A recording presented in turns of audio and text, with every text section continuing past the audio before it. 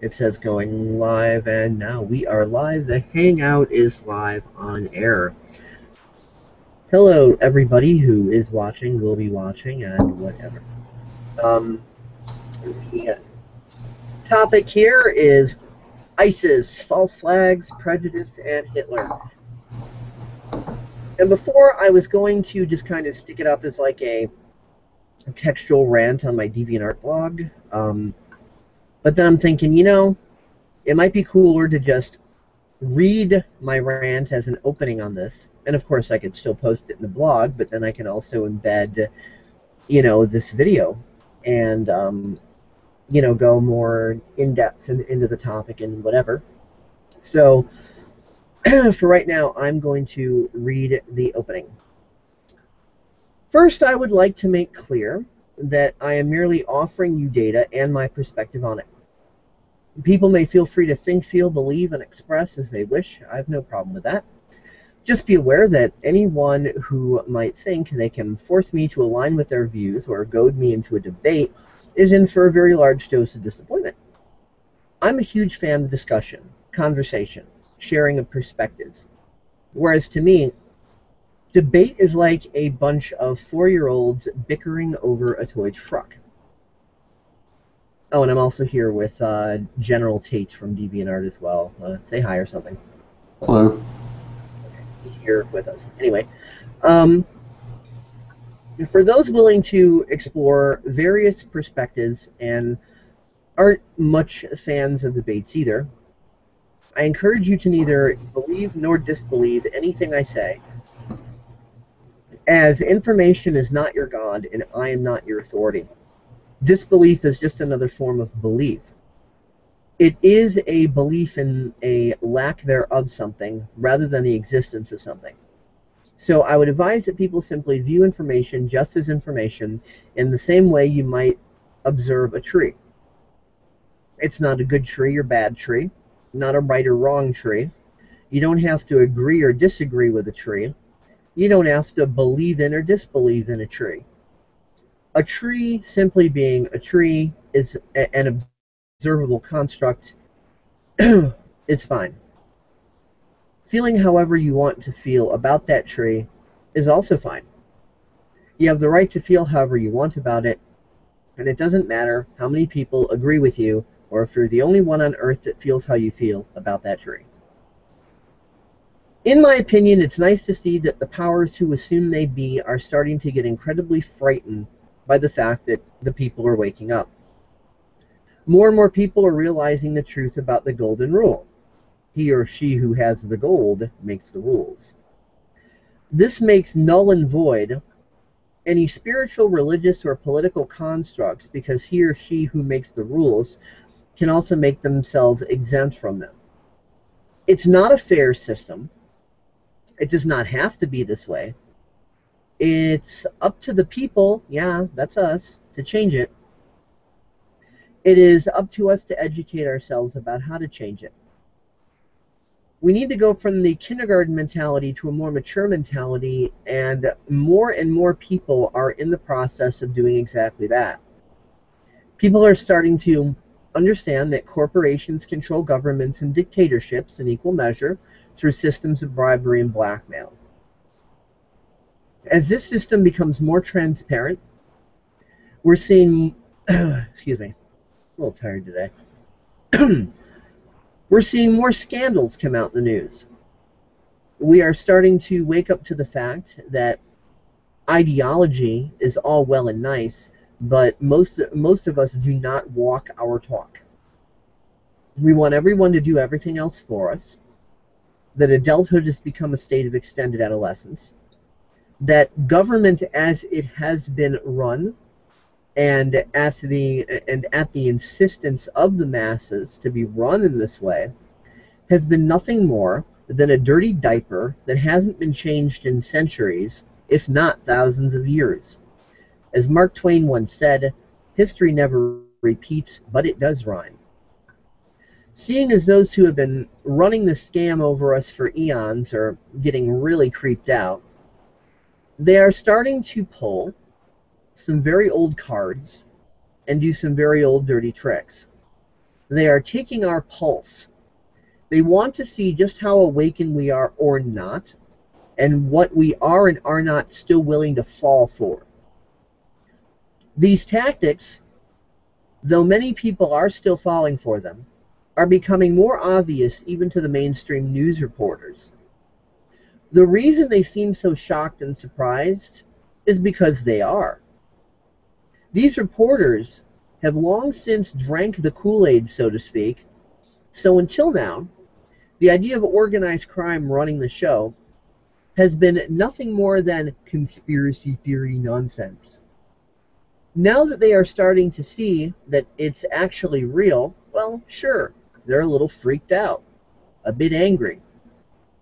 So they're questioning and attacking the president's character. You see Republicans, Democrats, and everyone else being able to unite under one thing they agree on, that Obama is a corporate puppet. So because the Wall Street crooks are scared, they are starting to see if the same scam that worked on Germany will still work today on Americans and the world. So let's bring ISIS to the forefront of this rant.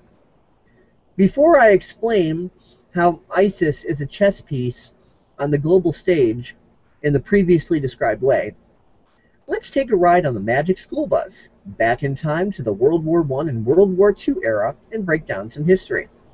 As Winston Churchill once said, those who understand the past control the future. Before World War I, the country known as Prussia was divided into two countries, Germany and Austria. Though there's a lot which can be said about the semantics of that, the simple watered-down version is that the banking cartels of the era viewed them as a threat. The banksters had never been fans of fair competition, after all. It was the banksters who inspired the game of Monopoly. It wouldn't even surprise me if it was also they who created the game in the first place, seeing as while we play it on a living room table, they play it for real out in the real world. So Germany was manipulated into World War I and made out to be the bad guys coming out of it. Truth be told that in both wars, all sides committed atrocities. That information is publicly available, and those who care to look into it surely can. I'm not looking to do too much sidetracking at the moment. I'm wanting to remain on point as best I can. Adolf Hitler was a classic Anakin Skywalker sort of character. Anakin was a Jedi. Hitler was a Christian. Anakin just wanted to keep the Republic and his loved ones safe. Hitler wanted to unite and restore Germany and Austria and bring them back into being an equal trade partner in the world economy.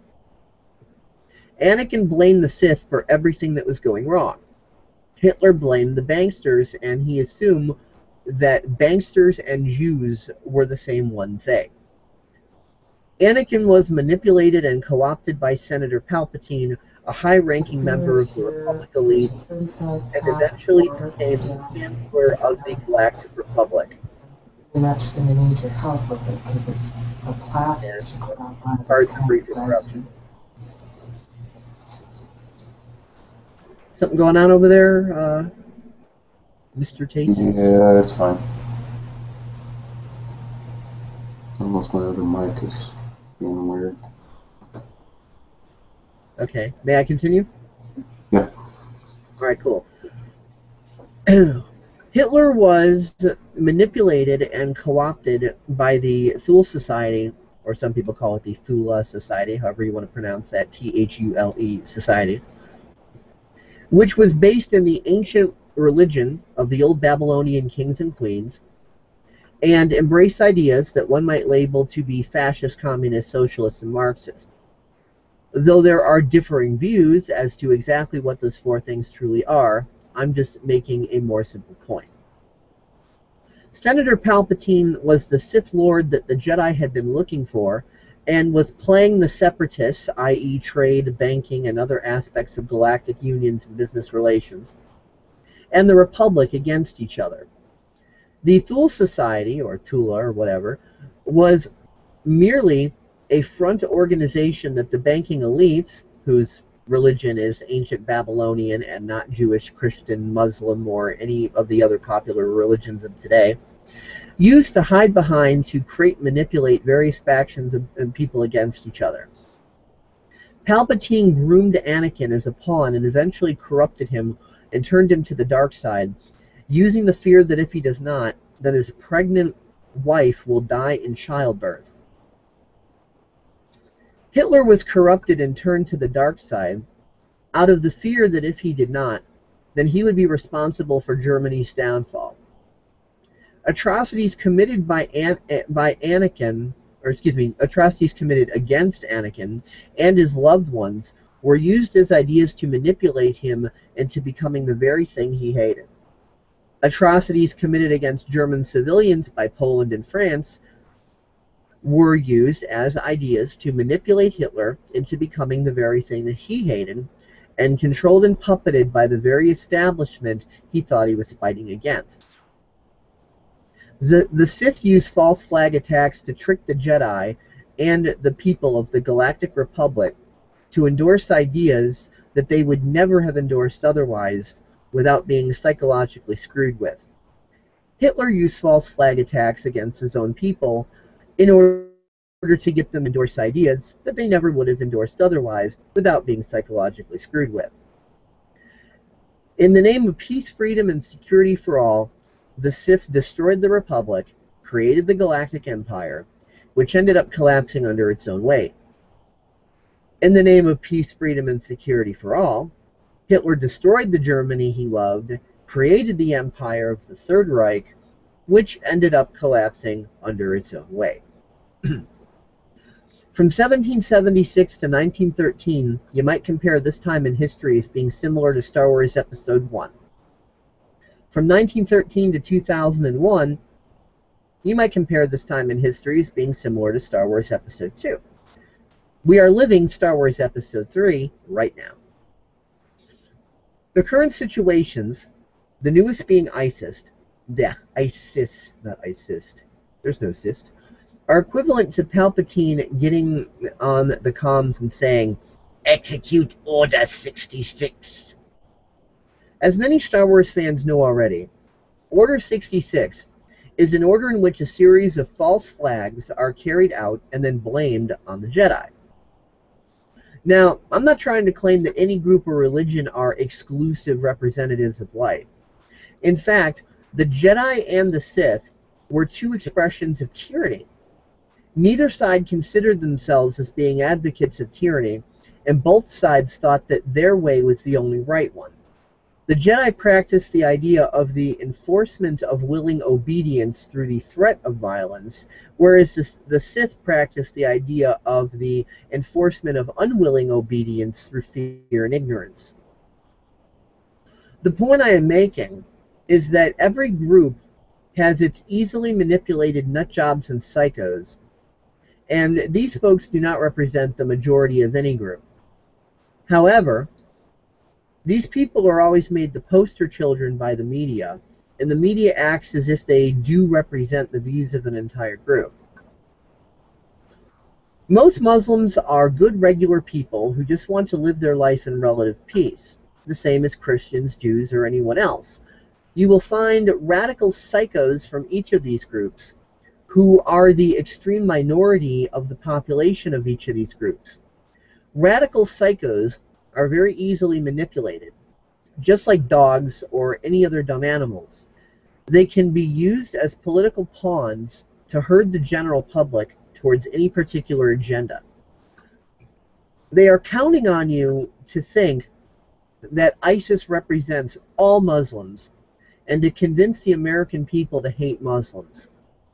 There is a large Muslim population in the United States, and the banking elites want us to do exactly what we did to the Americans who just so happen to have an ancestry that comes from Germany or Japan. They want us to harass them, to hurt them, to kill them, to throw them in FEMA camps, i.e. concentration camps. Currently, some of the American people are falling for it and drinking the proverbial Kool-Aid. However, there are many Americans who have an understanding that these banking elites do exist, and they understand that these sorts of mind games, and they are not falling for it. especially the younger people these days, who have the advantage of existing in an educational system that is so fucked up and tyrannical that it's difficult to not notice that the system is not your friend, that the system lies, that the system is run on false dichotomies. It's not a nice experience, but it has given the younger people an advantage as far as having the opportunity to wake up and not drink the proverbial societal Kool-Aid.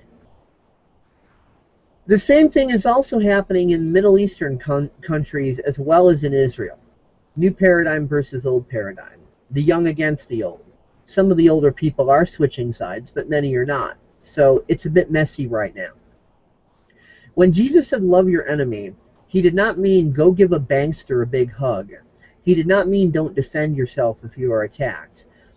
He did not mean lay down and die. He means that if you allow yourself to be consumed by hate, that it is a cancer that can turn you into an Anakin Skywalker or an Adolf Hitler. Enough people are awake now that instead of humanity destroying itself, the hateful will destroy themselves.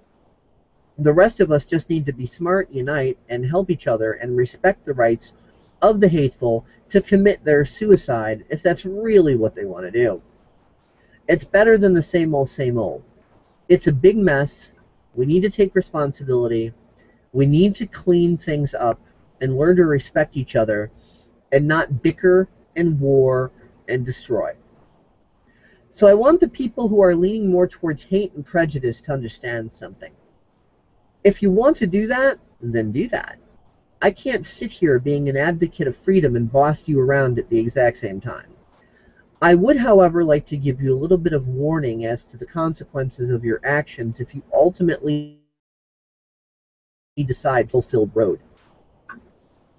Most of you who are filled with hate are ironically good people at heart. You do believe you are just doing the right thing.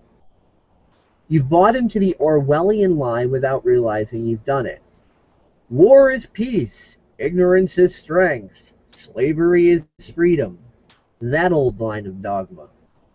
So you cannot possibly, as of yet, realize that hating all Muslims for the action of a terrorist radical minority, or all Jews for the actions of a corrupt banking minority, etc., is the exact same thing as saying, well, fuck all them damn niggers, they're dangerous, or the hell with all those white crackers, they're all Nazis, or females should be barefoot and pregnant, or all young people are stupid, or all old people are overqualified and incompetent, or all veterans and militiamen are dangerous psychos, or all Christians in the South are fundamentalist nut jobs who are going to give you some Jesus at the business end of a shotgun, or we got to get rid of all them chinks, or all those damn spics are lazy illegal immigrants, or you get the idea.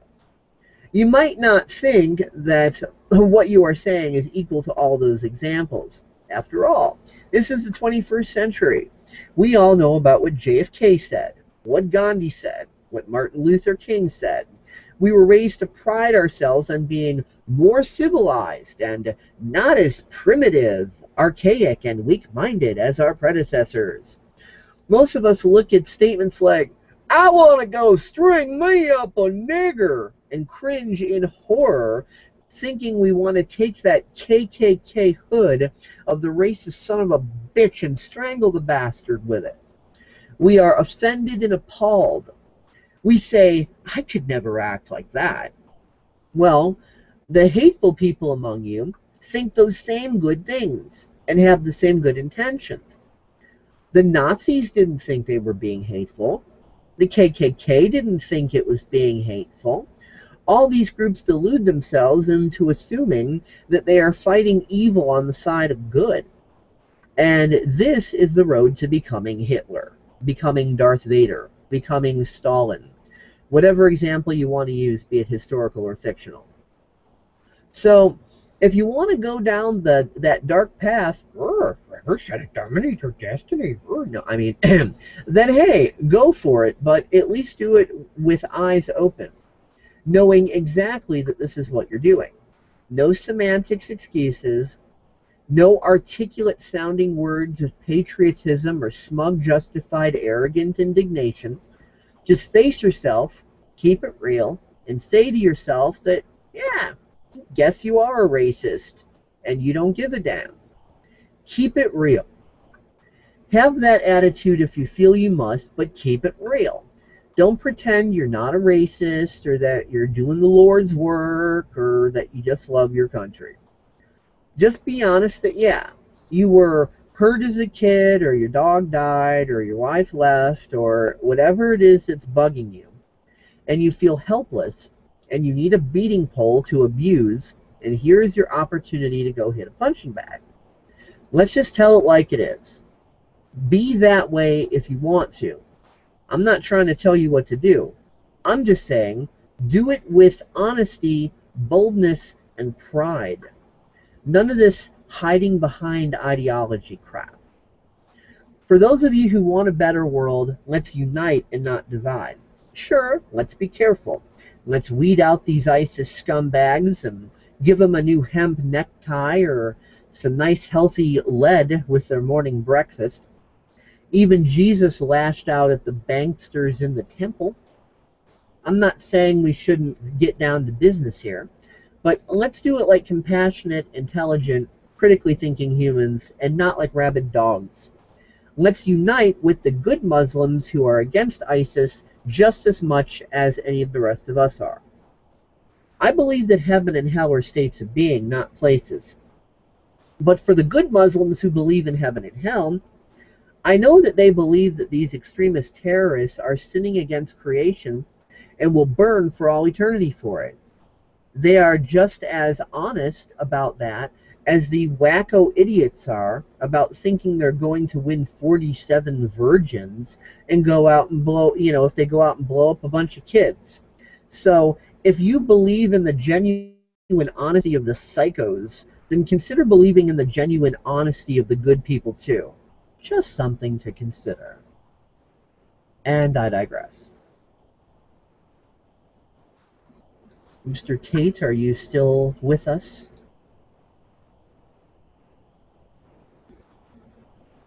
Testing 1, 2, 3. GeneralTate.deviantart.com, aka Rich, whatever you want to refer to him as. I know that he is currently kind of going back and forth between his computer and doing laundry, and a few other things. So, he's kind of here, kind of not at the same time. And I guess I just ran into a kind of not sort of a moment. I'm receiving a Facebook message here.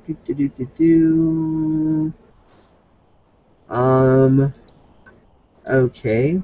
Katarina just messaged me. I'm going to see if she wants to join us on the Hangout here.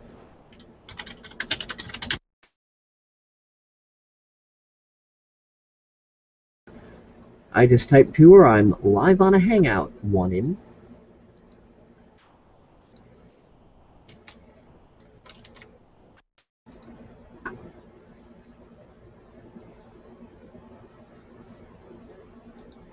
So, for those of you watching either live or later on, bear with me for a moment. Mr. Tate is off in laundry land, and I'm seeing if I can bring Katarina in, who messaged me only a few minutes ago. I'm going to give her that link.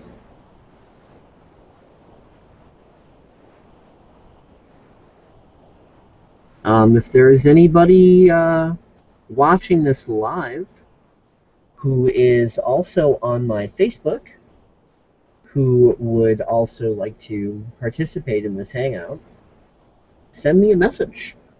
I'll give you the link. You can come join us, or join me at the moment. There is no us at the moment. He is currently, off taking care of laundry or whatever. But until he returns to continue discussing the topic at hand, I'm kind of offering Anybody who wants to hop in this conversation is welcome to. You probably already know that on Facebook I show up as Dave Kelso. If you go to facebook.com/Time Warrior, TimeWarrior, that's my personal account on Facebook. So if I'm not already on your Facebook and you want to join this conversation and you want me to send you a link so that you can hook into this conversation, then feel free to go ahead and hit me up and I will kind of give you that information. And in the meantime, I guess I will just kind of continue my perspectives on ISIS and all that, and also give you an example that I came across today and I uploaded to the Paradigm Shift and Educational Comedy Facebook page. It's a video. The title is Non-Muslims Posing as Muslims and Being Violent. So it's kind of like the rabble-rouser factor. In France, many dark-skinned people who are racist against whites, who are not Muslim and do not even speak Arabic, are using Muslim religion as an excuse to commit acts of violence against whites. This is because those people are in crime gangs and are using the excuse of Muslim religion to cover their tracks and to keep blame away from the blame away from the gangs. So true Muslims are being used as fall guys and patsies for gang crimes. Getting this on the news in France has been difficult because it has become a social taboo to even suggest the idea that a non-white person could be racist against a white person. So it's the same idea as claiming that, saying anything bad about Obama makes you racist against black people, or saying anything about the government of Israel makes you anti-Semitic. So please, folks, think before you act. We have a similar stupidity brewing here in the United States, so don't fall for it. Be smarter than that. And, you can watch that video on Paradigm Shift and Educational Comedy on the Facebook page there. And General Tate, are you back?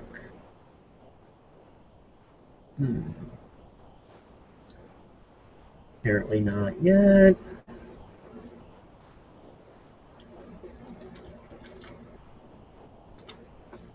See if anybody else on Facebook wants to join me here.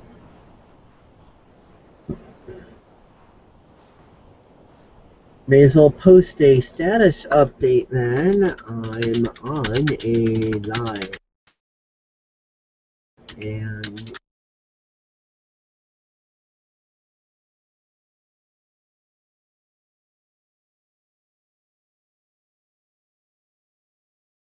I'll give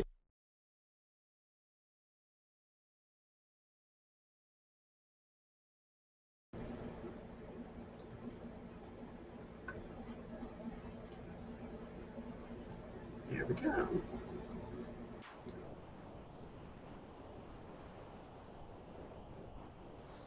Looks like Jay Larson just popped on. Maybe he'll be joining us. Yes, so bear with me, folks. It will be sooner rather than later before either Mr. Tate pops back on or somebody else also joins us. You can check out his stuff on generaltate.deviantart.com. He does a lot of political artwork and stuff like that. I've also got a DeviantArt account for those of you who did not know that. And you can get to that through paradigm-shifting.deviantart.com. And, you can check out all that insanity I've got uploaded there. I get pretty crazy with my stuff. So yeah, right now we're just like at a nice little awkward moment where I'm thinking, okay, I'd like to discuss this topic rather than just rant on it.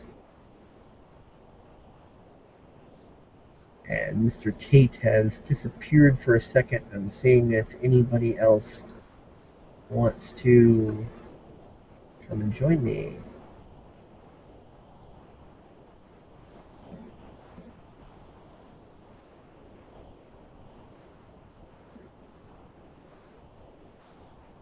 This is like where I'm halfway tempted to like play the frickin' Jeopardy theme.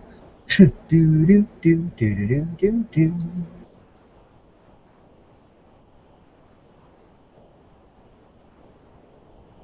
Well, my apologies to everybody for the delays here.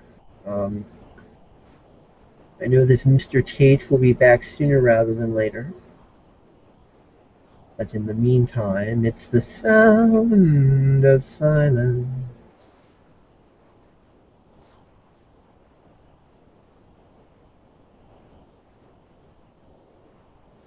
Anybody else who wants to pop in? Boom, boom, boom, boom.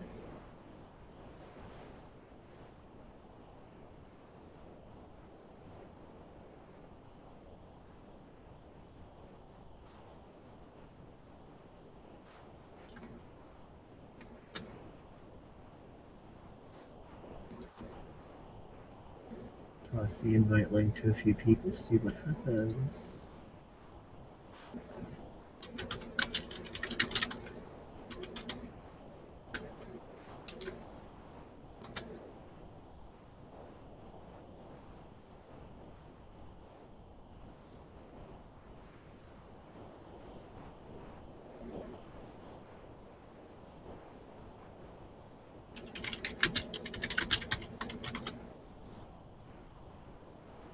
Again, my apologies to anybody watching for these delays.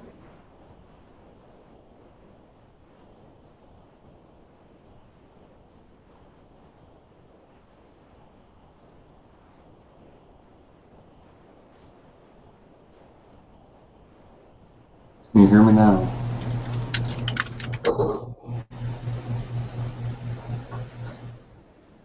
Welcome back, Mr. Tate. Mr. Tate, we've missed you.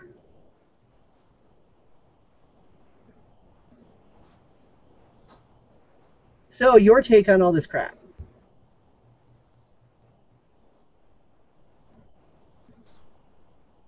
Are you still here? Okay, he was there for a second. Now we're hearing nothing.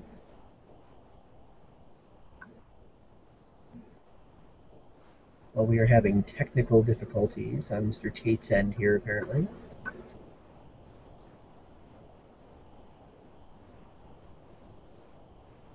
Please hold. The technical difficulties are being addressed. Your Google Hangout is very important to us. Please hold the line. You are number 3468 in queue to be answered. Mr. Tate, you were here and now you're not. Where the hell did you go, varmint?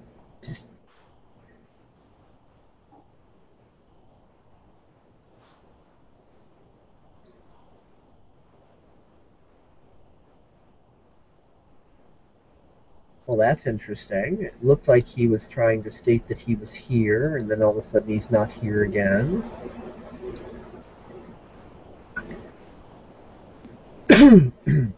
This is weird. I'm used to things like, being like in the middle of intense group conversation, and then there's like some really damn annoying like technical glitch that just like drops everybody, and then we gotta like all pile back on, and everyone's like, oh, what the fuck? Yeah, that was interesting. I'm not used to this more like quiet sort of misalignment shit here. I guess it is more ease and flow and less chaos. Okay, anybody want to hop on with me and talk about ISIS and all this bullshit that's going on? Because I did a nice big long opening frickin' rant, and it would be really good to get some other people's perspectives on it. And this is where Mr. Tate would have just kind of chimed in and, started, saying his piece on it. I know he has a lot to say on it. We've talked about it in, private discussion. So he's not exactly lacking in opinion. But he's off like, trapped in the Matrix code or something. I don't know. Because it's like, he was gone, then he was here, saying he was here, then all of a sudden, like, gone again. So this is really weird. And usually I could pull other people from Facebook into a Google Hangout with relative ease. But today everybody just seems really, really, really, really quiet. Which is really fucking Testing weird. 1, 2, 3. You're back! I think maybe you are. I thought you Yeah, were before. I'm trying to make this. I'm trying to get my headset to work and configure right, and it's being a bitch right now. And I listened to everything you said on the history of Anakin and all that stuff. That was so perfectly phrased. I mean, that was just it's perfect synopsis. I can't. There's nothing really left. Well, I guess I could add more to it, more on the political front details, like Well, I'm gonna conserve bandwidth and shut down my video here, and you can activate yours if you want, so that all the ladies can swoon and whatever the hell else. But anyway, uh, I'm gonna sit back and chill and let you rant. So go for it. okay. Preach it, brother. Because I was gonna say, hold on, let's see. Enable your video, increase bandwidth setting. Okay, I don't only.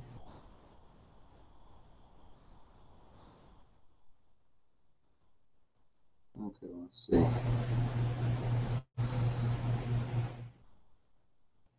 Come on, camera. Is this working? If so, Yes, everything okay. is working. All right, So school good. us, USD 411.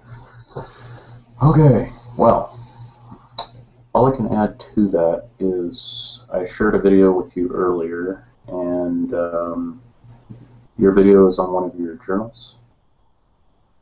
I think it is, as I recall. You posted it. It was the video on France and CBN and all that stuff. Yeah, damn stupid, right? Anyway, if you get the chance to check that video out, I would suggest doing so. It's also available on Facebook. It's just about everywhere it's being posted. You can hear me And now. yes, Okay, I was just having a momentary malfunction. I was just gonna say, yeah, I was talking about that video like about 10 minutes ago. okay, I I didn't did cover catch any that. of that. Yeah. Anyway, um, I'm going to add to the point of, we are living in very interesting and controversial times, and I personally go through, moments of an internal struggle on the inside morally. I mean, there's the side of me who is for peace, but is also locked in the paradigm of violence, war, degradation, suffering, and destroying your enemy until there's nothing left is the only way to achieve that peace. And unfortunately, that is too far from the truth, and we've seen this multiple times. I mean, look at World War One. They bashed Germany into a informable pit until there was nothing left of the German economy. And only a quarter of a century later, we see a war that is 10 times deadlier and has 10 times as many casualties and creates weapons of mass destruction that have never been seen before, at least that we know about. And then only a few years after World War II, you have the giant military-industrial complex arms race, which is just a whole other dick-wagging contest between the East and West. And you have the space program, which came out of Nazi rocketry and was developed from, the V-2s and the V-1 rockets that they used to bomb London. You have Soviet scientists that were taken out of Germany. You have American scientists that were taken out of Germany. They're trying to figure out how to outdo each other, outsmart each other, outwit each other. And it just creates this proverbial backwash loop of destruction and death.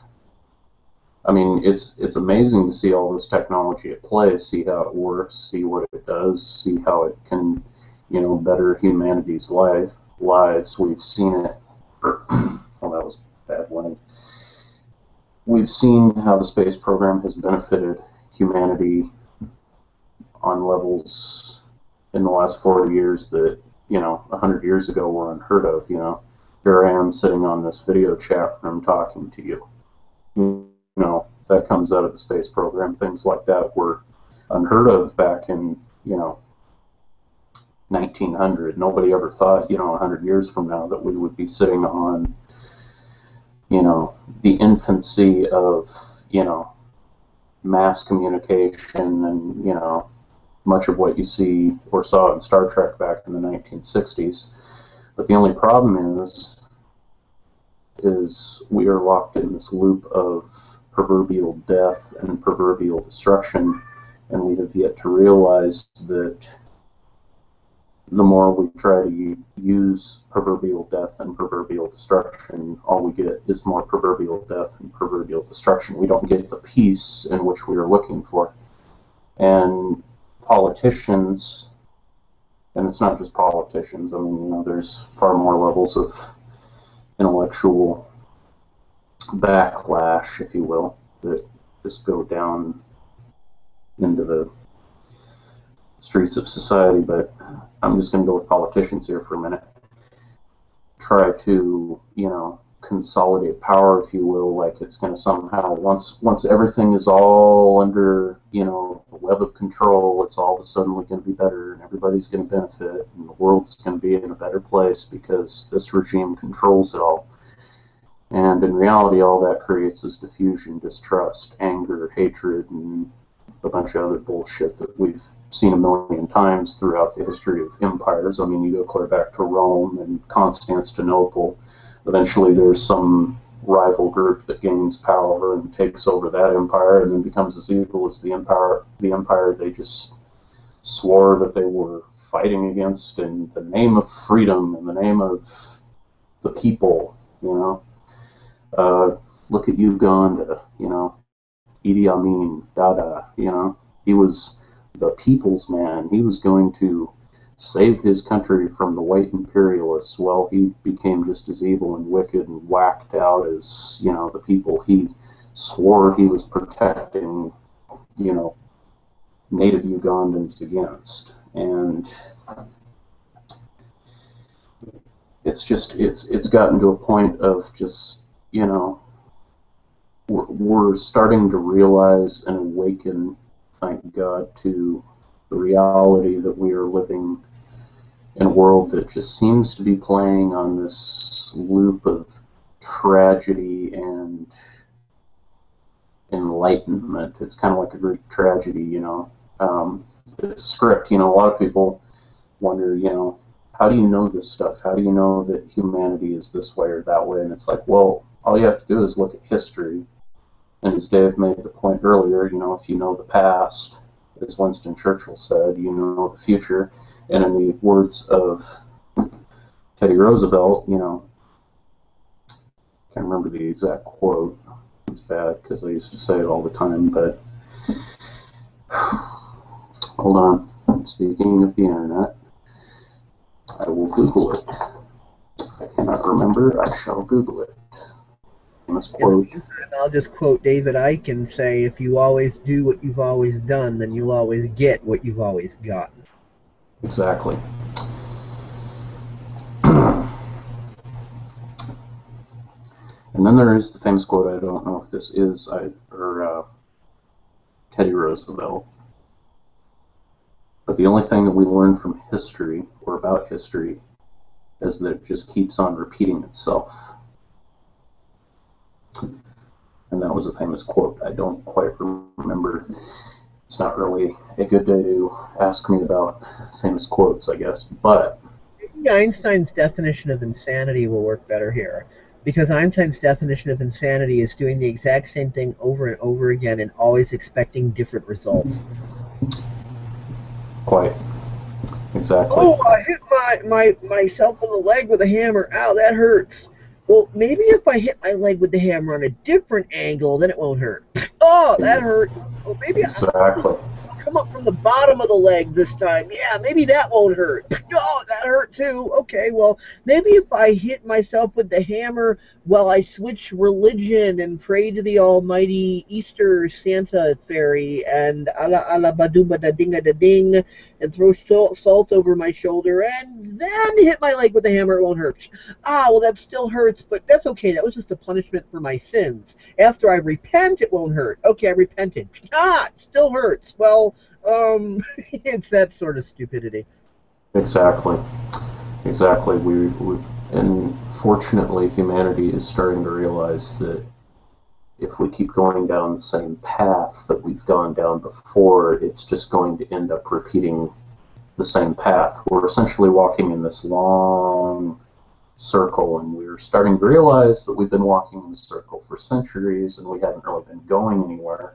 We've kind of made the circle an oval every once in a while, like going to the moon and exploring the planets and looking at the universe and realizing how vast this creation is that we're living in. We kind of made it like an oval, but we're still in a circle, and we're just kind of walking in this long, going around and around and around, and people are starting to figure out that, hey, we're walking in a circle. We're not going in a straight line. We're not going forward, but rather we're starting from the same point in which we keep swearing that we're going to get away from, but we've just got to keep doing exactly what we're doing to get away from that point, and they realize that that's not working.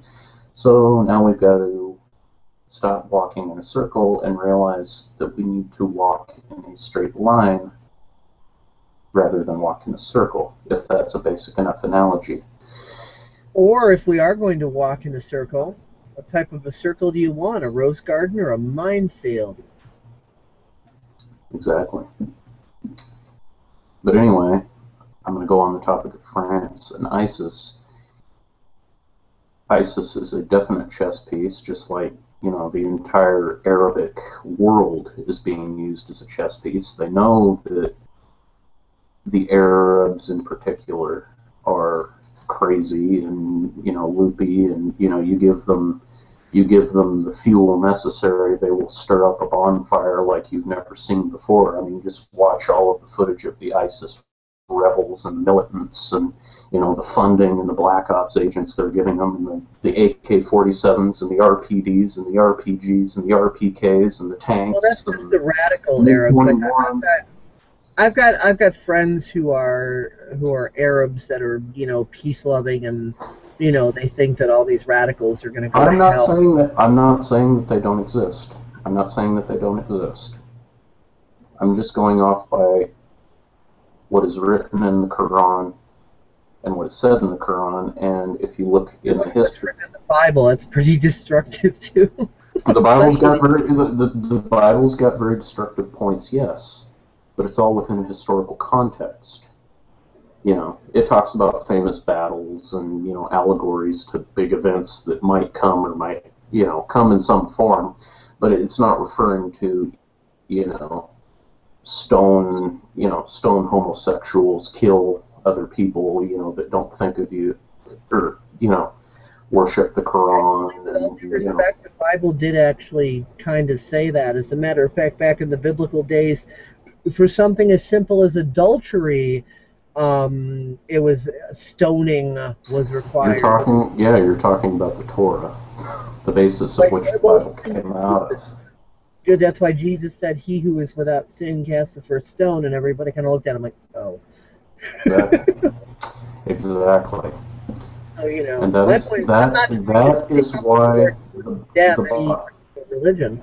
Everything that is in the Bible that you could find objectionable is all within historical context. It's all there as part of the grand scheme of the book. The Quran, the thing that's about the Quran is a lot of the earlier teachings that were moderate, and like most religions, like love your neighbor, all of the quote unquote moral things that, all human beings should do, the good things, have all been predated by these later texts that Muhammad wrote.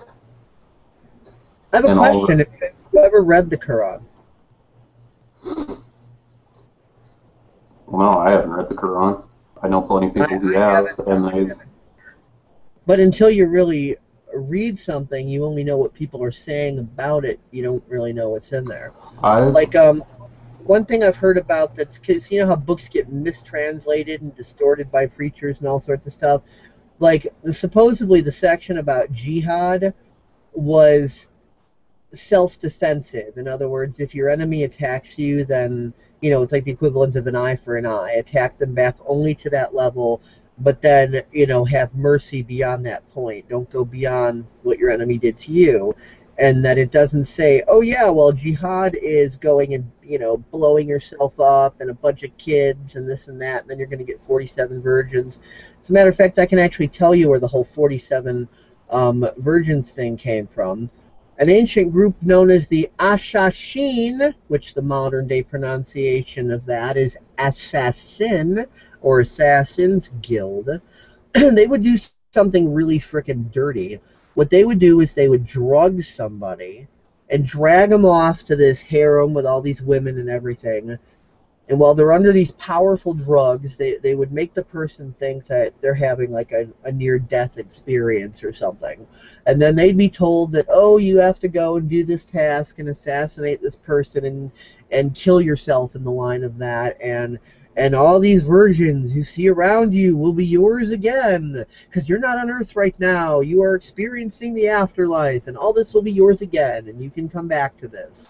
So then they drop them back off on the street or whatever, and the person wakes up and they think they just had some mystical frickin' experience and got instructions from God, when really a bunch of fucking criminals came in and drugged his ass and took him into a room and fucked with his head and then dropped him back out on the street again. So that's where the 47 virgins thing comes from. The Assassin's Guild, or the Ashashin.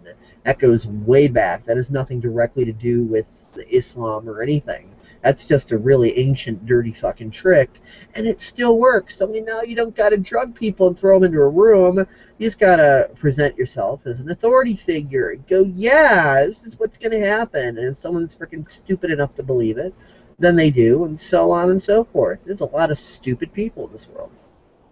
hmm But as I was going to say about the original Quran, and this is not according to me or you or anybody else, this is according to actual historians who have analyzed the book in great detail and have been very careful on the translations, you know, from Arabic. The later verses in the Quran, you know, the ones that are all famous for violence and, you know, the famous verses that talk about, you know, beheading all those who do not believe and, you know, if they don't accept the Quran, behead them, etc., so on and so forth. I don't know the exact verses because I haven't read the Quran. And I don't plan on reading the Quran anytime soon because, frankly, I don't have enough time at this point to do so. I may eventually, and I should. But the later verses, and this is how the Quran is set up, the later verses predate the later writings predate what was originally put in. So the later verses that are full of violence and full of wrongdoings come after all of the teachings that, you know, speak similar to what a lot of religious texts speak of, you know. So it would be almost as if, like 1,000 years from now, they called the Old Testament the New and the New Testament the Old, and they flipped it around and didn't tell anybody they pulled a sneaky. Mm-hmm. Exactly. Well, yeah, because a lot of the verses in the Torah come or from the Quran directly come out of the Torah and various other religious works. I mean, the Quran's almost kind of like a bastardized book. I mean, I don't mean that in the bad sense of, you know, it's a horrible book, you know, it's terrible, it's awful. You know, if that's what you believe in, that's fine. But You mean it like a dog that's a mutt might have a little collie, a little poodle. yeah, it's got all these different ideas in it, and the Like problem the is with United Quran. States, a melting pot of different cultures, that sort of thing. Yeah, only right now it's not presenting itself very well, unfortunately. And I feel sorry. And I know there are a lot of good Muslims out there. You know, Islam is by far one of the most common religions on earth right now. next to Christianity and Judaism, and it's growing rapidly. And, you know, in the modern era, it's become more pervasive. I mean, all the religions have become more pervasive in some level.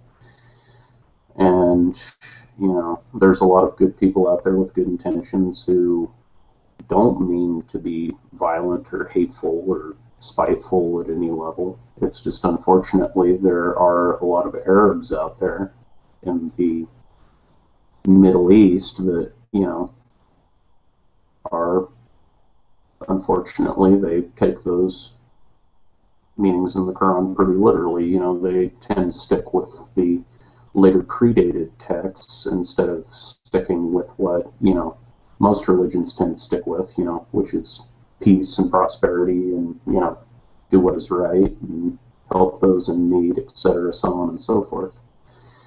And the globalists use that to their advantage. You know, they say, oh, look at those Muslims. They're no better than, you know, rabid dogs and no better than, you know, spiteful, hateful, ignorant human beings. You know, they must be punished for their inequities. They're arrogant, they're ignorant, they're stupid, they're this, they're that, they're this, they're that. And you have to stop and think for a minute. Wait a minute.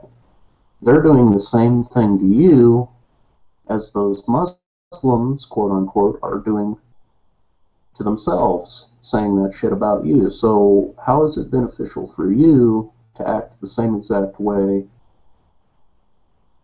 that the Muslims act and expect a different solution? There is no different solution there. That's like Einstein's definition of insanity.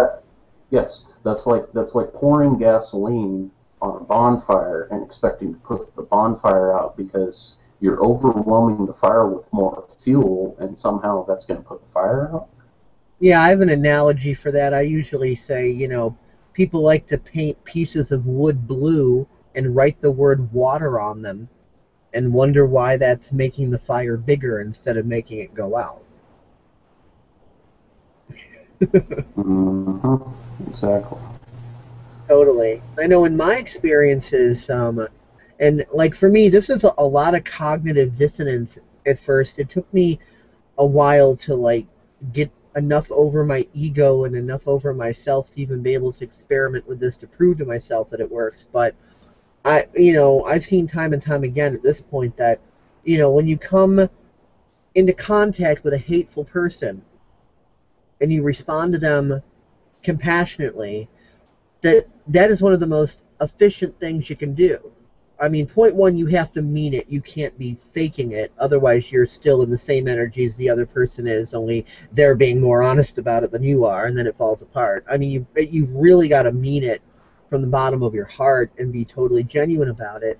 And when you can bring yourself to that, when that energy meets theirs, it paralyzes them because they don't know what to do with it. Because you become the flying pink elephant hovering down the street that isn't supposed to exist. You are defying their belief system. According to their belief system, you can't exist. You being you cannot exist. So when they experience that which they think cannot exist, it's kind of like that, that unsolvable geometric shape puzzle that Picard wanted to unleash onto the Borg. And, you become kind of like that, and it becomes an intellectual paradox inside their minds. So they're shut down. I mean, it's very easy to shut down, trolls and things like that online, especially just by being nice to them. Because at first they think you're putting on an act, like, oh, okay, all that niceness, that's bullshit. He's not really trying to respect me. He doesn't mean anything he's saying. He's just trying to fuck with me. Yeah, that's it. So then they figure if they put enough pressure on you that you're going to pop and, quote unquote, show your true colors. But when your true colors are true from the get-go, and it's not a tactic or a strategy, but a genuine, valid expression of who you actually are, then they become like an 800-pound fat guy trying to run as fast as he can down the block. He's going to run out of energy and burn himself out. Well, you're just standing there looking at him like, okay, well, what was the point of that? Mm-hmm. And I've put that to work, and it does work, but And getting to that point can be a bitch because there's all this cognitive dissonance because you've been taught that your reality is that if you respond with compassion to people, they're just going to bend you over and make you their bitch. And so don't get punked, don't be naive, don't be stupid, don't get used. That's all just wishful thinking bullshit, blah, blah, blah. And it is wishful thinking bullshit when you're using it disingenuously as a tactic. Then that's completely correct. It won't work. You're fucked. It's crap. When it's a disingenuous tactic. But when it really is a genuine expression of you being you, then it's solid like a rock. And getting yourself to that point where it can be that requires a lot of deprogramming of old paradigms because ego wants to be justified at first. Ego wants to be like, well, I know I should be compassionate and this and that, and I know how that's going to help me and how it's going to react, but I really just want to feel justified right now, and that son of a bitch is a motherfucker, and I'm going to make him get theirs, and it's like ego wants to like tantrum off and shit. So it takes a while to get through that. You can't just snap your fingers and go from that into this more compassionate paradigm. It took me a few years. This is not something that you hit a button and one moment you're there and the other moment you're there. That would be like trying to jump the ship jumping over the landmass from the Atlantic to the Pacific instead of taking the Panama Canal. You can't do that. You're going to crash and burn if you can even get up off, into the air at all. So you can't do that. And it is a bitch and it is a process and it can be agonizing and annoying, but once you get there, it does actually work.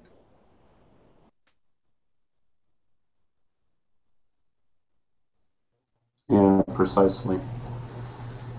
I mean, we're going through an awakening cycle. It's just,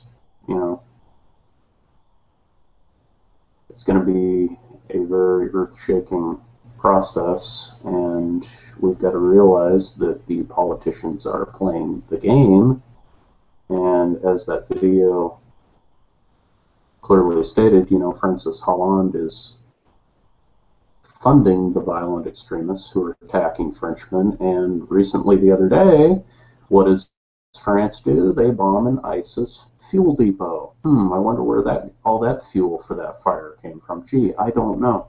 The fact that he's allowing, extremist Muslims into the country to create jihad against the French, and then the French are going to all of a sudden have this bad, narrow-minded view of the Muslims and say we need to do to the Muslims as the Nazis did to the Jews. I mean, this is a repetitive circle, and it's just going to come back to bite the world in the ass so bad that most people won't know what to do with themselves. It's just this proverbial circle of just pain and suffering, and fortunately there are a lot of people waking up to the reality that, we're just walking around in this circle that's taking us to nowhere, and eventually we're going to wander our way out. Everything has to come to an end eventually, but it's going to be a rough process. And, we've got to realize that there are people in this world who are just taking advantage of people's heightened emotional state and trying to use that to ensue and create conflict and use it to make lots and lots of incentive, a lot of money, a lot of power, a lot of authority there.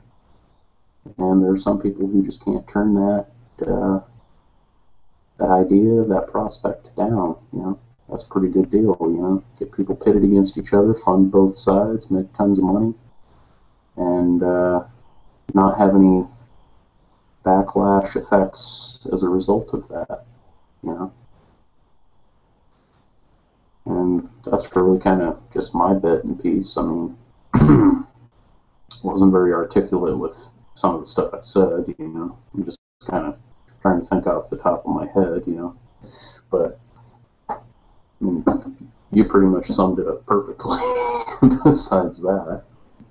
That's always the best way to do it, just off the top of your head. And The more you get comfortable with speaking off the top of your head, the more organized and articulate your thoughts become over time. It's just like anything else you practice. At first, you're going to fumble a little bit, but the more you practice, if you don't get discouraged and you keep practicing it, then, you just get better at what you practice at. So off the top of your head speaking is no different. As a matter of fact, I compare it to what I've learned about gardening.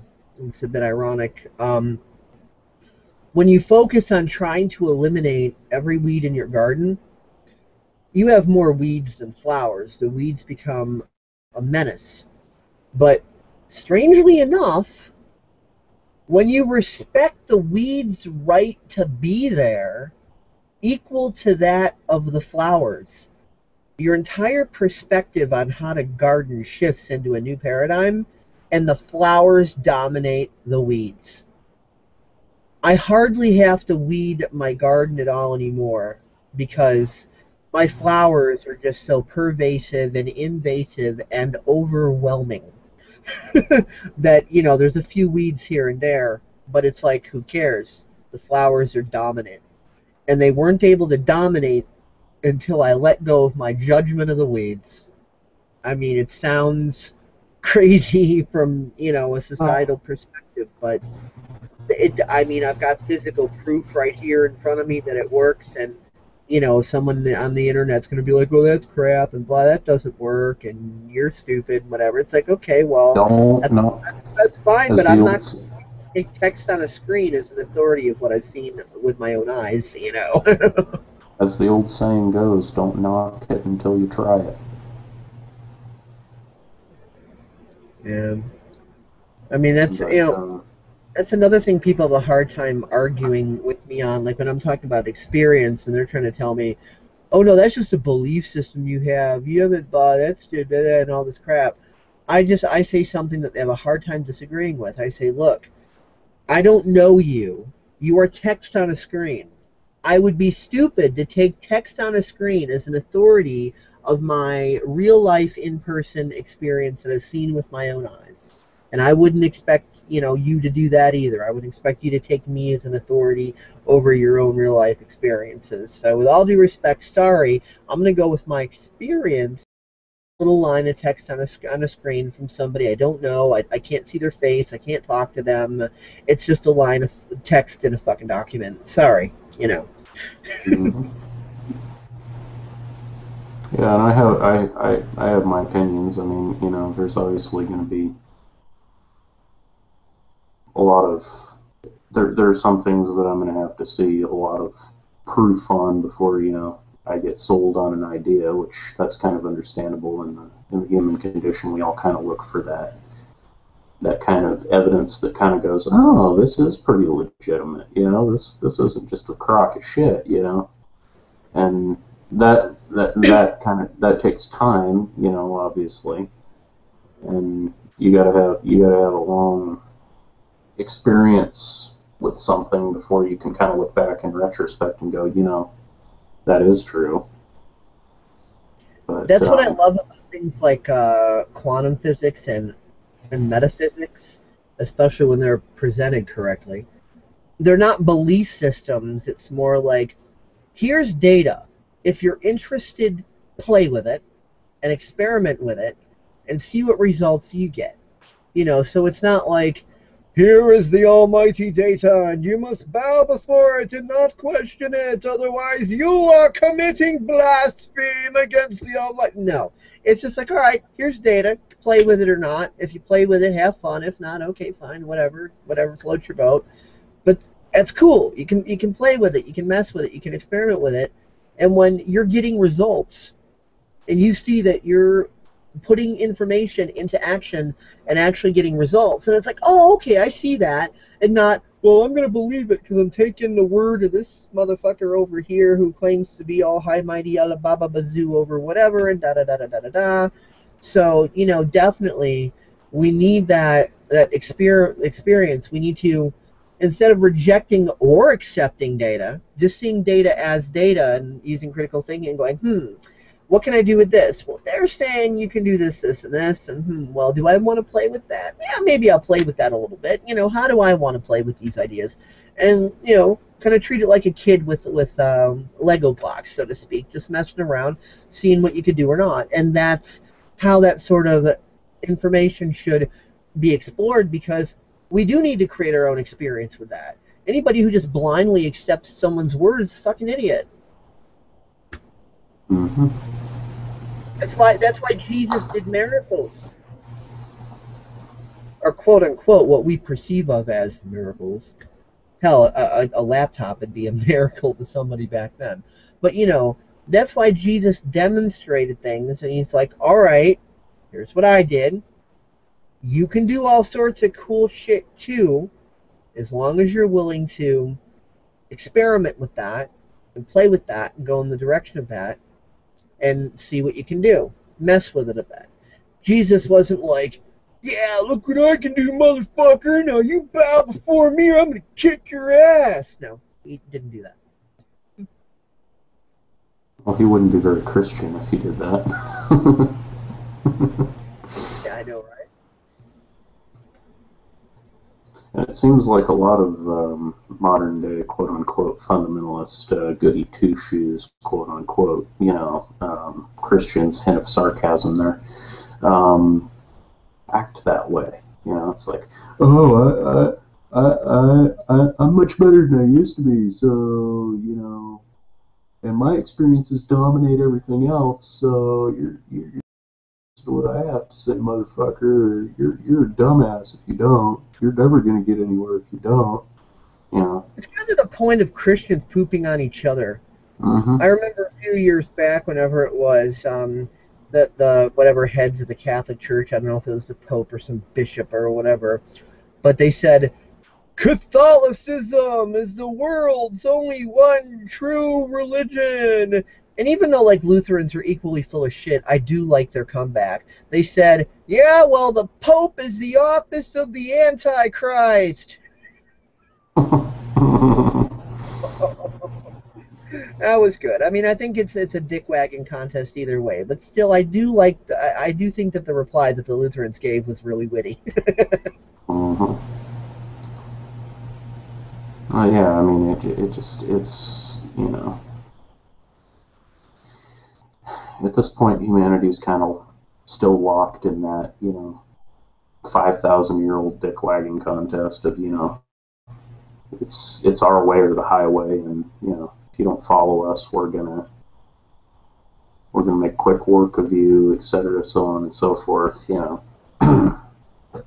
If you don't forcefully change yourself to our demands, you're going to be destroyed. Well, people are starting to figure out that doesn't work, and really has never worked. And when people finally come to a realization that that's the case, it's the proverbial mindfuck. It's like, what? So you mean everything I knew, or everything as I know it, isn't right?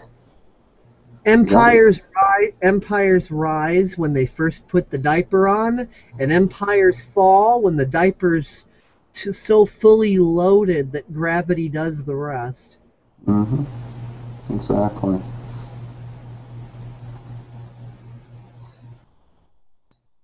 Yep, just like Rome or anything else. And unfortunately, the United States of America Mystery Babylon Corporation, as I've heard some call it, which is kind of hilarious in my honest opinion. I think it sounds kind of wacky-tacky, but... Well, you do know what the Statue of Liberty actually is. That's the Babylonian goddess Semiramis. Interesting. And that torch that she's holding, that's the basically, if you want to call it this, the Illuminati torch. And you'd have to look more into the history of what the goddess Semiramis represents and the torch represents and all this and that. But put plainly, what the Statue of Liberty says is, you think you're free, but you're not. I'm showing you, but you don't see it.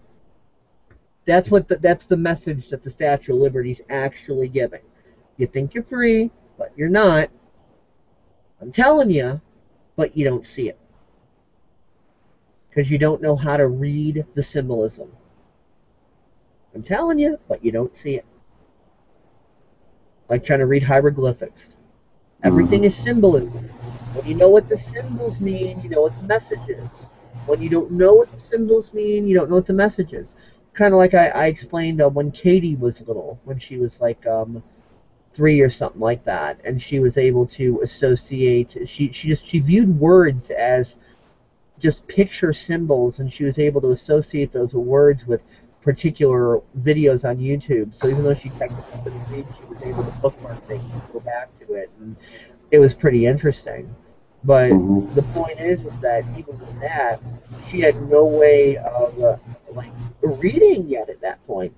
She couldn't read the sentences for what they really were, so she assigned her own meanings. So that's what we're doing with the Statue of Liberty.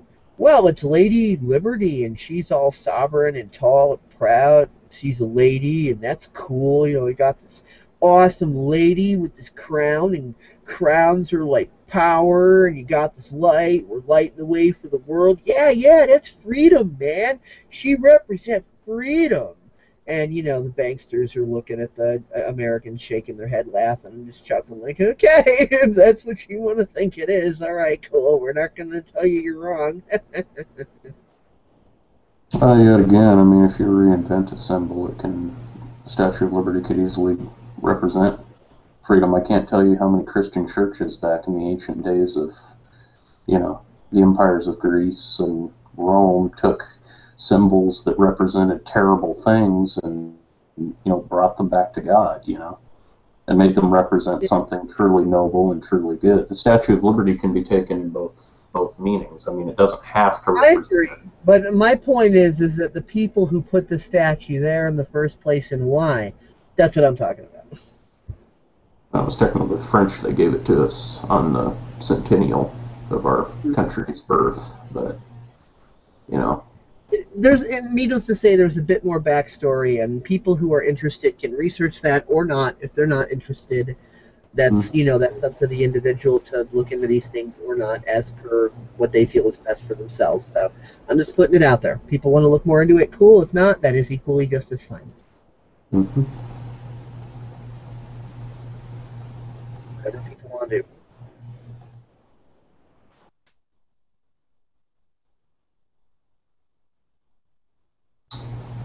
Yep. I mean, it's just, you know, I don't really know what else to say.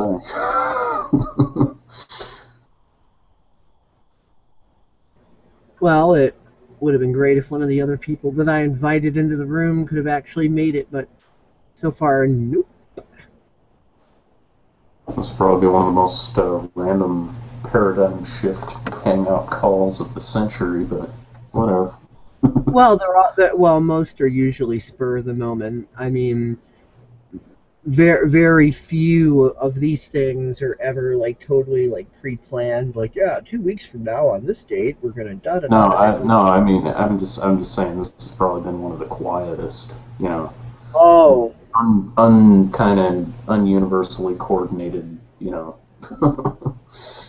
yeah, I was mentioning that, kind of filling the space between the pause. That when when we get to these kind of awkward what the fuck moments, that it's usually because there's a bunch of people in the room and we were talking, and all of a sudden there's some sort of huge technical glitch that like boots everybody's ass off, and then everybody tries to get back in. Everyone's like, oh, what the fuck happened with that, man? And stuff like that. It's not like a situation where everything's working fine, but the participants just like dropped off the face of the earth. They're still technically logged in, but not saying anything, and I'm just here like, okay, well, let's see if I can get anybody else in on board. And posting a status on the frickin' on my Facebook page and giving people my URL. I'm like, all right, if you want the link to join in, just like message me privately.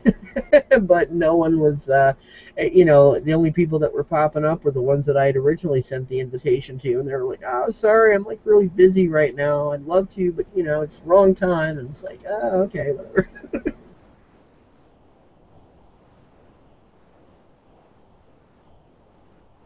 Yeah.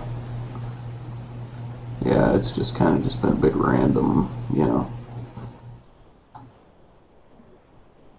mess today. But oh well, life tends to be that way sometimes.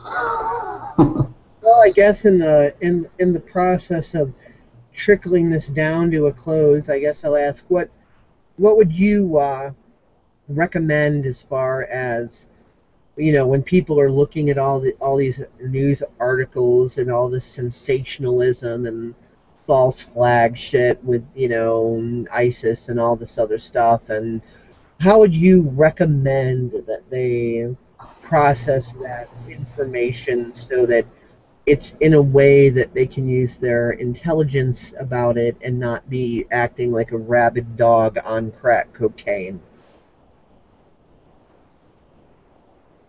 Use information wisely and discern everything you hear. Use logic, but also at the same time, use this. Don't use one or the other alone. Use an eagle, not a headphone set, for discernment. Think. I'm just trolling you. Sorry. Yes, I know. Of course you are. But think for yourself. Don't just go with what the media says. Don't go, oh, those crazy militants today did this or that, or bombed the New World Trade Center. Oh, and by media, we also Yeah. mean the independent media too. I mean, regardless of the source, don't just blindly believe headlines like "I read it and I approve of the source, so I'm going to automatically accept it with no discernment at all." Yeah, don't do that. Yeah, changing channels with your nose, essentially. Yeah, you don't want to be one of those people. You just discern everything you hear. And oh, on the World Trade Center thing, if it does happen, which it probably won't, but you heard it here, and that was just off the top of my head. Just, I don't know. They're crazy. Those globalists are crazy. You never know what they might do next. If they decide to pull a second, or I've lost count. They did the first one 97. Yeah, so it would be like the third one. They are predictable, but yet again, they're not. I mean, it's proverbial catch-22. I've said proverbial more times today than just. Anyway, yeah. And I think I'd like to remind people that even the people making the news articles and stuff, regardless of how much research they've done, any human can still only observe and process and express data through their own perspective. And even neurologically, like the way the brain is wired, it is a fact that we perceive reality, five senses and whatever other beyond the five, and by beyond the five, I'm not getting mystical. I mean things like of comprehending concepts. That's obviously not a five sense thing. That's purely within the realm of the mind. But all that stuff, you're processing that information based on who you are and your paradigm. So, you're processing your five senses and your intellectualization, conceptualization, ideology, imagination, all that stuff. You're processing that based on your paradigms and who you are, what you've experienced, what you believe, and all the little cross-referencing associations and neural networks your brain has made through that little journey. So you are seeing the world more as you are, not as it is. So no one really actually has any empirical evidence. There's technically no such thing. Humans simply observe that which they are observing, and they kind of question themselves about it, and they go, what is that? What does it appear to be? How does that appear to be happening? They did that with the atom. Scientists observe patterns and interactions of energy, and they're like, wow, what could be causing that? Well, gee, the only thing that could possibly be causing that is these solid billiard balls freaking banging around called atoms, and they got protons and neutrons and electrons and so on and so forth. But then as science evolved, we see that everything's made of energy. Those protons are made of energy. Neutrons are energy. Electrons are energy. And they're not sitting still. They're not, they're not like circling in orbit or spiraling like the planets. They're moving so fast that they're in frickin' superposition all over the fucking place. It's just this big electromagnetic field, and fields within fields within fields. And empty space is just another type of energy. And then, gee, what is energy? It's light. And we're taught that light has no mass, which makes physical reality holographic. It's a holographic illusion. Does that mean it doesn't exist? No. It means we have a high level of ignorance in regards to what matter is, and our information is insufficient. It's filled with lots of assumptions. So it's no different than, these ancient primitive people that, a storm comes in, and they judge that storm as negative. They don't like it. It's like, we don't like this big nasty storm. Why is that here? Oh, the gods must be pissed off at us. Well, maybe if we sacrifice a virgin, like the god will calm down and the storm will go away. Because they didn't have any understanding of weather systems. So they thought one of the gods was just getting pissed and open up a can of whoop ass and so on and so forth. Well, scientists made a similar fairy tale when they observe these interactions, and wow, what's causing that? Well, there must be these things called atoms. So I'm not saying that atoms and electrons and neutrons and protons don't exist. I'm just saying that our understanding of their existence is almost completely fucked. And I think this is the point where you would probably add in something about your grandparents. Well, yeah. I mean, they spent 30 or 40 years. Well, how many years? 35 years. They've lost count. I've lost count. It's been so long. They were doing it long before I was born. They were doing it since the 70s. And of course most people would go, no way, he's a crock full of shit. His grandparents. I want to specify what it is that they were doing, because if you just say they're doing it, it's not going to be sex, man, I can explain that. Well, they went to Africa back in, what was it, 76? Centennial year? 75, 76? My dad was 13, 14 years old. They went to Kenya. Went out to the Rift Valley, place that had hardly ever been explored. I mean, if you do a Google search on the Rift Valley, you would realize why. Did they run into Obama while they were there? No, he was in the southern portion of Kenya, and he was in Malaysia at the time, so no, they did not run into Obama, and they wouldn't know who he was. He would have just looked like another idiot in Africa, which there are plenty of those on the continent, believe me. But anyway, they went out to the Rift Valley and came across a group of people known as the Pokot, and yes, you can research those people. They do, in fact, exist. There's limited information on the internet of them as a people, but you can find things, artifacts, like warrior stools. They'd carve these, wood stools that, the warriors would sit on. There are pictures of them on the internet. But anyway, they're basically Kalenjin, which is the particular race of African. And these people had been living out there for, 5,000 years. As long as Babylon and any of that stuff had been going on, they were there. That was their native ancestry, their home spawning grounds out in the middle of a desolate, godforsaken desert. I mean, you go out into the Rift Valley, you'd swear you had walked to the end of the earth and were looking over the proverbial cliff. I just said proverbial again, but you're looking over the cliff, But, it's this giant valley out in the middle of East Africa, and my grandparents were Christian missionaries. They went out there and they've given 35 years, and they've seen the quote-unquote spiritual battlefield, or whatever the hell you want to call it, whatever you believe. I believe in the spiritual battlefield, good, evil, Satan, the whole 9 yards. Some people, Dave doesn't believe in that, that's fine. He's entitled to his views like I am. My experience kind of tends to make me think different. But, they were out there for 35 years. They've finally, since retired not too long ago from doing that, and they passed it on to another group of people in Montana. And, you know, they're out in the spiritual unknown. They're out there dealing with people who believed in witch doctors and gods and, you know, all of these different, you know, spiritual powers. They had no concept of they used the environment in which they lived. They created these gods in order to kind of try to understand the world in which they lived. And it wasn't until Hey, dude, we lost you. We're not hearing you.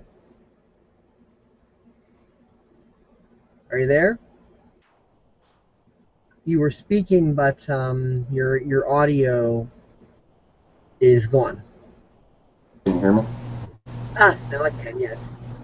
You were I think talking about how similarly to how the scientists came up with the atom, these primitives views were like, if somebody got sick, it must be the anger of the gods. They didn't understand, viruses or, things like that. It's just like, we must appease the gods, and then they will make this person feel better. And if we fail at appeasing the gods, this person might die. And then they're trying to figure out exactly what it is they did to offend the gods, and et cetera, et cetera, et cetera. That sort of deal.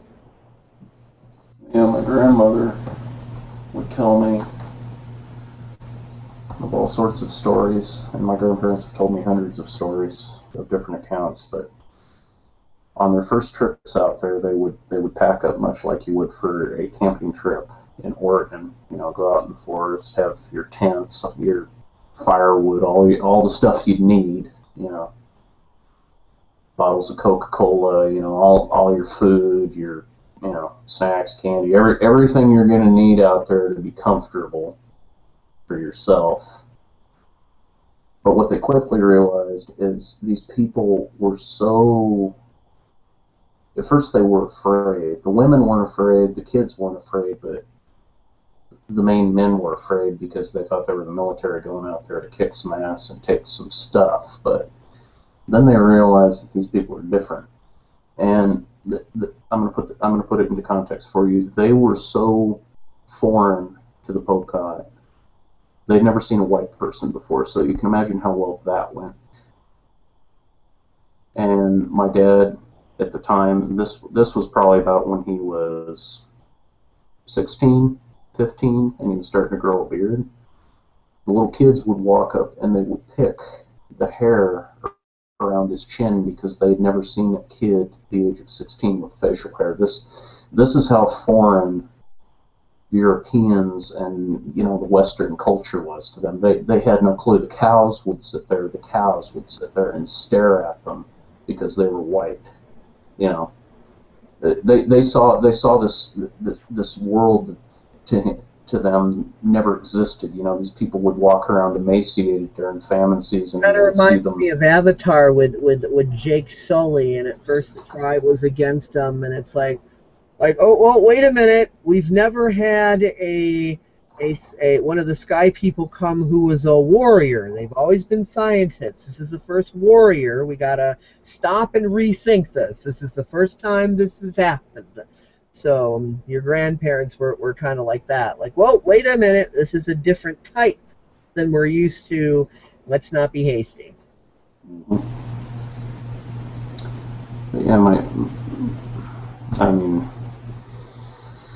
It's kind of hard to go into detail. It's kind of my off day, and I'm just kind of, my mind's just kind of in this, I'm not really thinking intellectual. Your audio just went to hell again. You might want to fix that. Your audio just completely went to crap again.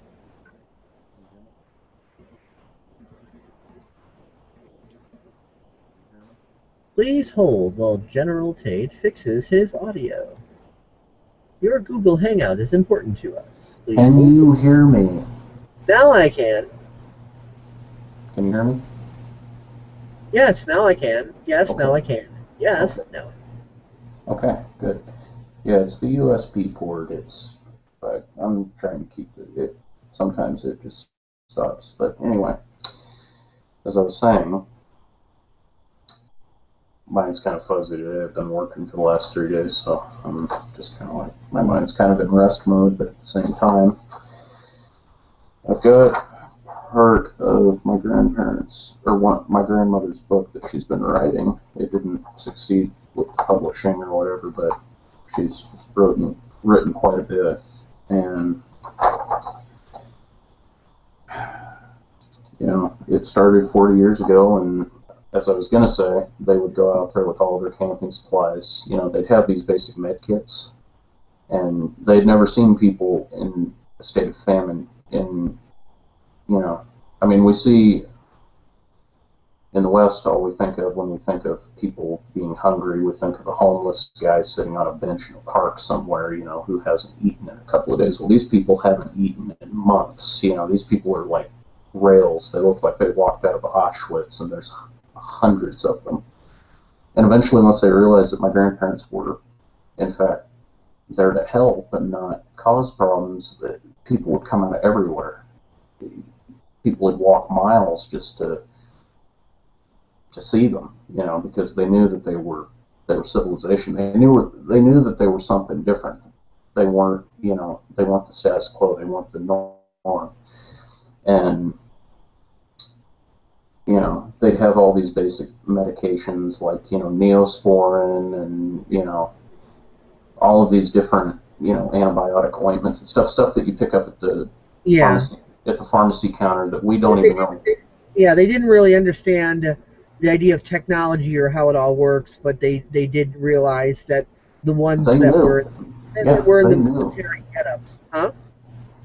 Well, the people knew on a basic level that they weren't there to cause problems. They were there to help. And, well, I mean the original people, the first white people that they saw that were military. No, these were fellow Africans.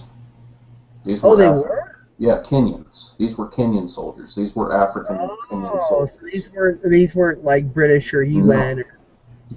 Well, the British went in there about 75 years before, and the Pokot didn't want anything to do with the British. They told the Pokot means in their language deadwood. Okay, these people didn't want anything to do with them. They didn't want anything to do with the British. They said, "Leave us the hell alone. Go away."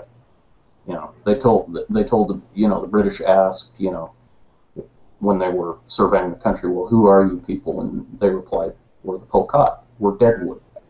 So they were used to Africans with higher technology coming in and trying to stir up trouble. And they might not have understood the technology, but they knew that these people were trouble and they didn't want anything to deal with them.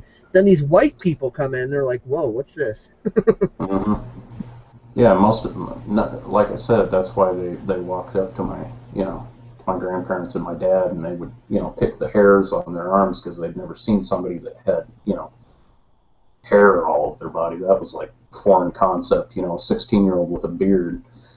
My dad had the nickname around there, Young Mazay, and Mazay is, you know, their language for old man. He was the young old man because only the old men grew beards, you know. But anyway, they would go out there with their basic antibiotic ointments and their, you know, stuff that they have in their little med kits, and, you know, the people realized what those first aid kits, I mean, they were primitive, but at the same time they knew what stuff was. They weren't stupid to the facts. They got the idea that, you know, these people can help us. And then before you know it, my grandmother empties all of her tubes of, you know, antibiotic ointments, curing all these little tiny infections and, you know, cuts and all of this stuff that could easily be treated here in the first world. But there, you know, it's a life or death thing. If, you know, you're malnutrition, you know, there's no real way you can take care of that. But here, you know, we just take multivitamins every day, and we don't have to worry about, you know, lacking key vitamins to, you know, keep eye health and all that stuff. Over there, they don't have that option, you know. Well, these days you got to know the difference between the Agenda 21 vitamins and the real ones. But, you know, beyond that, yeah, I get your point. Mm-hmm. Yeah, it was, and the stuff helped because they, you know, and at first it was just small select groups of people. They'd see people on the side of the road, they'd come out and they'd help them, they'd do their thing, you know, they'd treat them, and then these people would realize that these people have all this stuff, you know, these first aid kits and all this cool stuff, you know, that they can use to help. And then that's when the hundreds of emaciated people and, you know, sickly people and old people and children and people come out everywhere, you know, the second or third time they come out there, there's a lot of people out there waiting to see them, you know, because they realize, hey, these people got it, you know, these people can help us, you know, and it was really interesting once they got a clinic set up out there, and this was probably, you know, 7 or 8 years later. They set up a little clinic in a town called Chihuahua, which is towards the more western part of the country, up there in the high desert. You know, they set their clinics up, and these people were still locked in the rituals of tribalism. This was kind of the main point I was going for. But these people would, you know, come in sick and ill, and you know, they'd have all the medicines and all the things that they can use to treat, you know, their condition, but these people were still locked in that animistic nature. They would have a witch doctor come in and do their herbal ritual and, you know, try to appease the gods, but at the same time, then they'd take the pill after they did their ritual to get better. So, you know, there was a lot of years there where they were changing from the paradigm of living in that world of ignorance and fear, you know, of the gods must be angry at us, and to, you know, God died on the cross, you know, Jesus died on the cross for us, and God came to redeem humanity. And the mentality there has changed.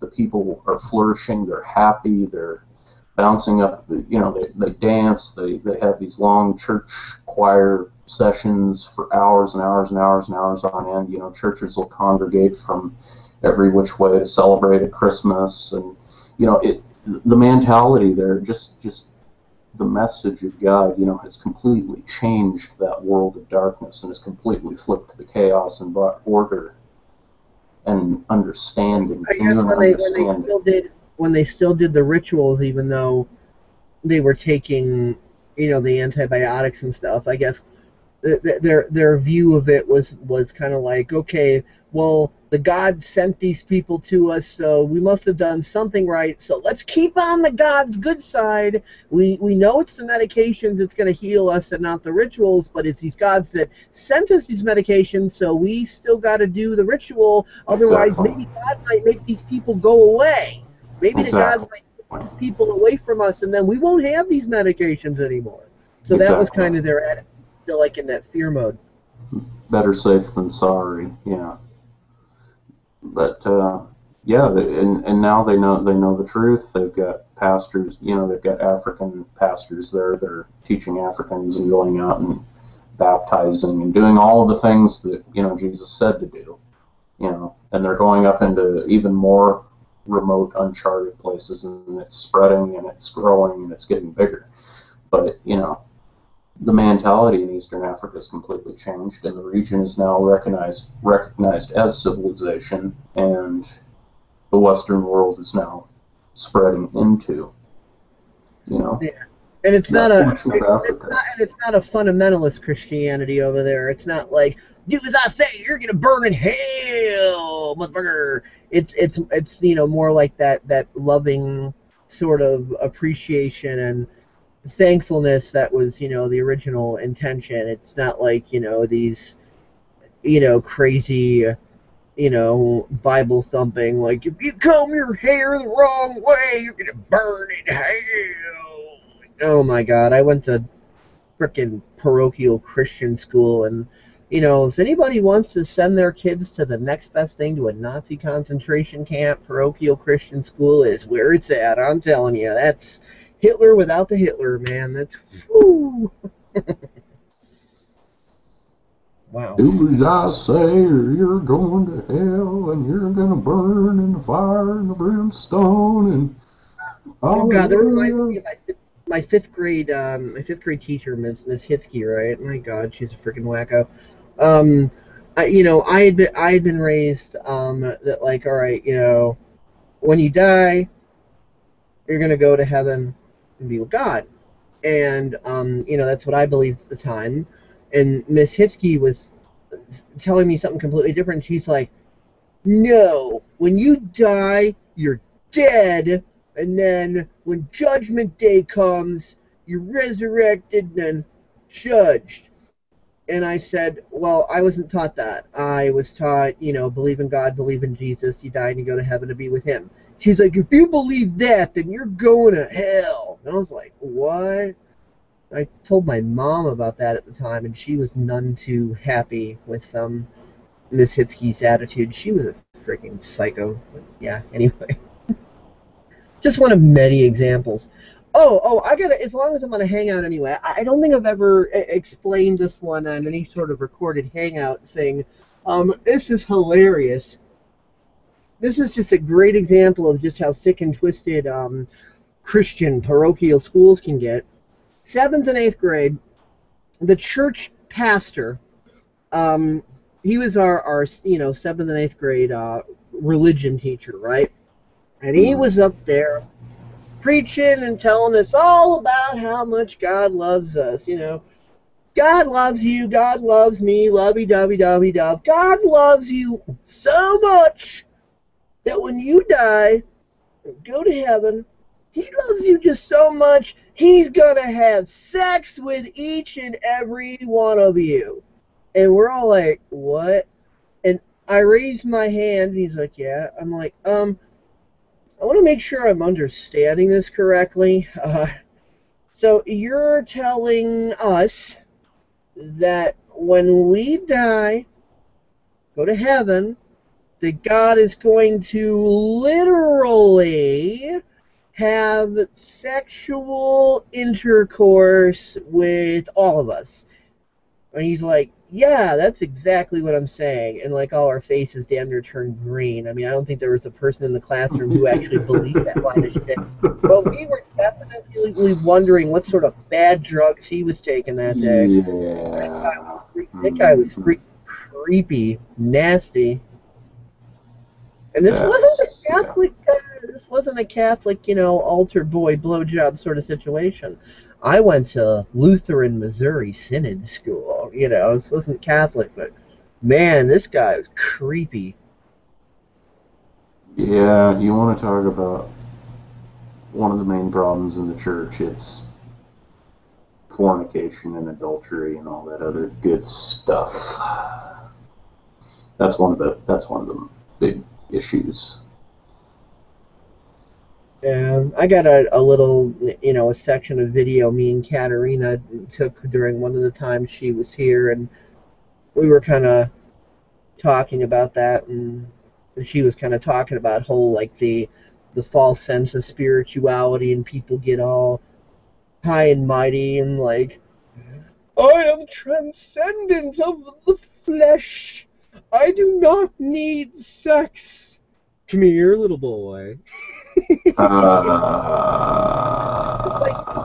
the way she did it was so funny. You'd have to watch the clip, but just like the way she was giving that rant, the look on her face and everything, it's like it busted out laughing. Oh God, that was great.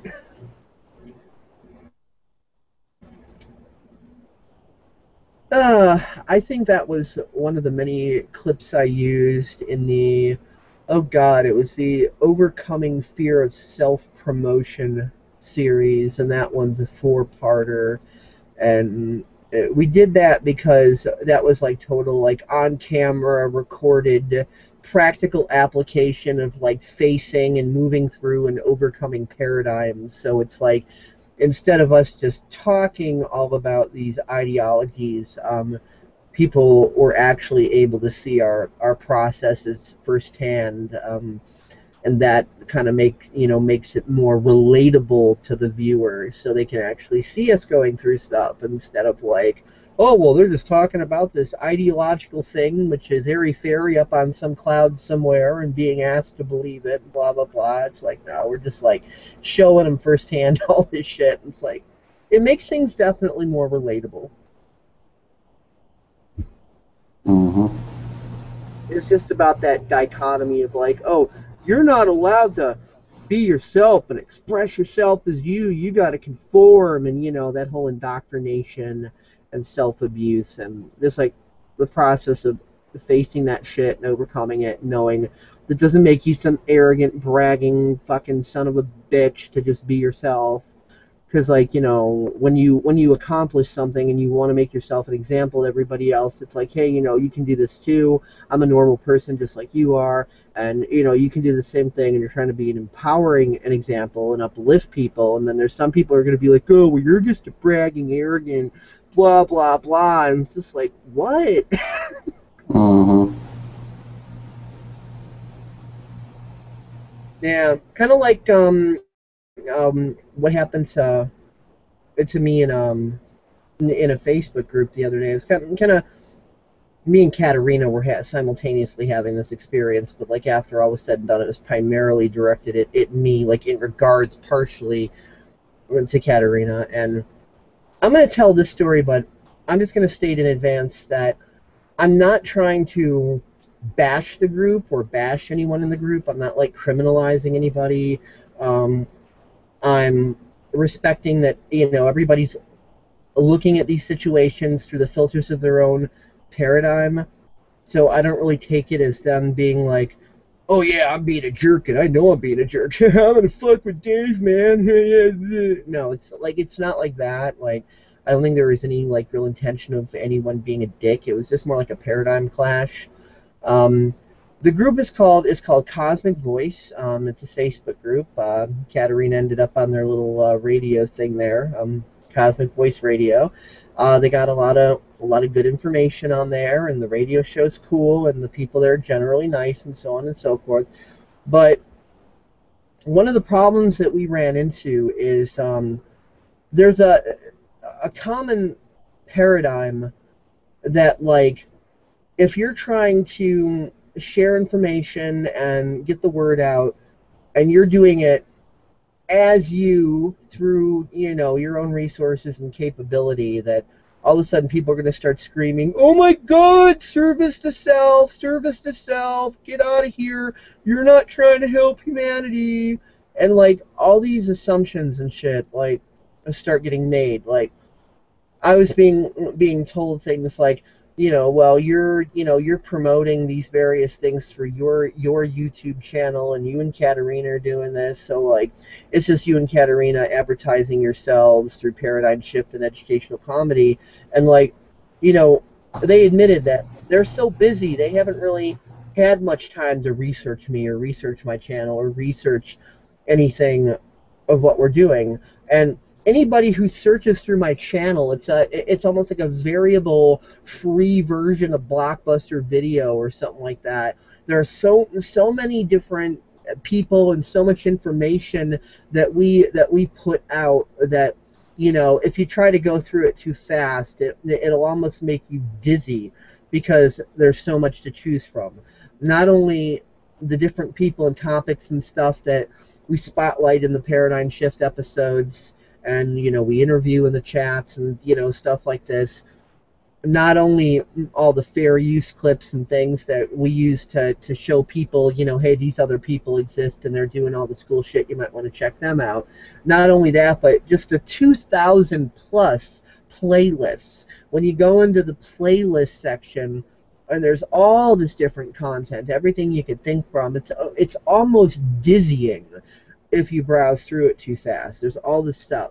So with all that diversity and all this sharing of knowledge from all these different sources, it's not like I'm up there with Katarina going, me, us, fuck everybody else. I'm doing my best to put out as much information from as many people as possible. There's, everybody's got, their life purpose and doing the best that they can do, and all these different expressions and things that people are doing are valid, and not everybody's way of doing things is going to mesh with everybody's brain. We're not clone troopers, different strokes for different folks, so as many different expressions of this data as can be made available. If something doesn't mesh with one person's brain, then, maybe some of the other stuff will. So it's like, I'm here like as an information service, not as an internet Nazi, not as the fucking web police, and that's the capacity I'm working in, just putting all this information out.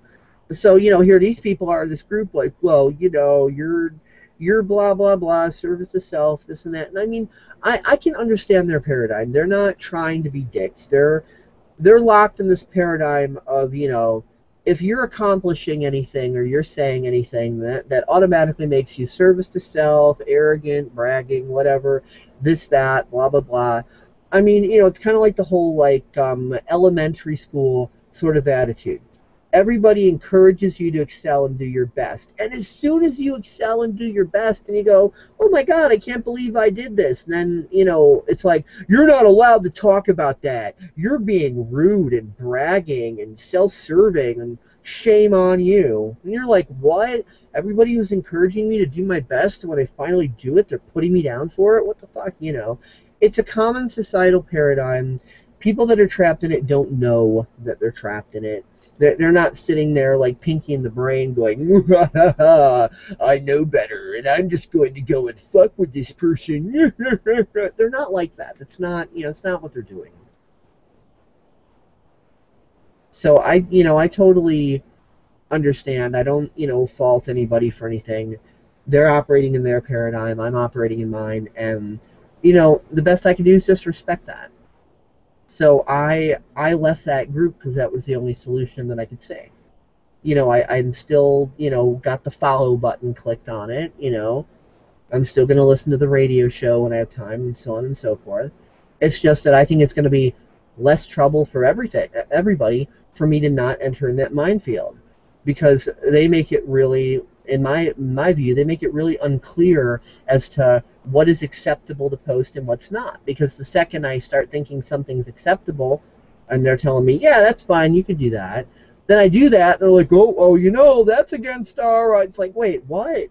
So it's their policies and procedures are not clear.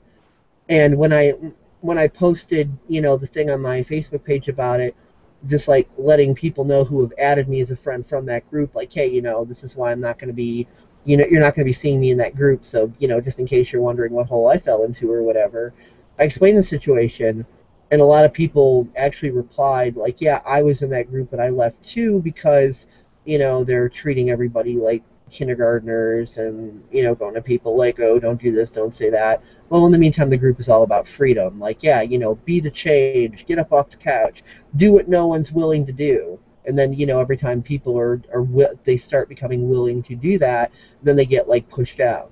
And it shocks people. It's like, wait a minute, you're saying we should get up off the couch and do this and be brave enough to do that, whatever. No. And then as soon as we do it, we're getting told naughty naughty. You want me to?